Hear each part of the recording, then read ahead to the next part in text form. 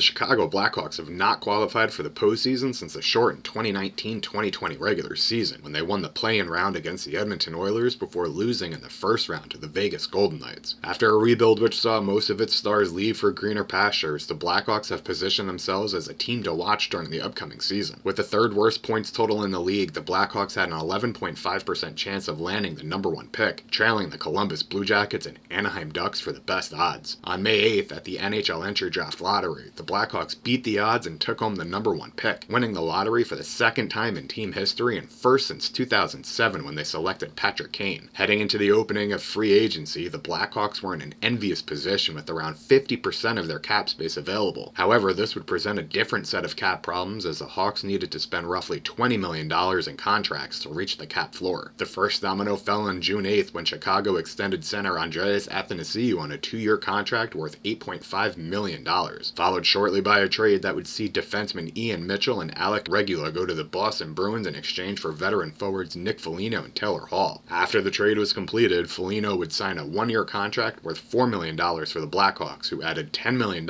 in total contracts with the trade. Another trade a few days later would see veteran forward Josh Bailey and a 2026 second-round pick sent to Chicago from the New York Islanders for future considerations. And in a corresponding move, Chicago bought out the contract of Bailey, adding a shade over 4% of his contract to their books. On the same day, the Blackhawks would send a 2024 7th-round pick to the Tampa Bay Lightning for winger Corey Perry, signing the veteran to a 1-year extension worth $4 million.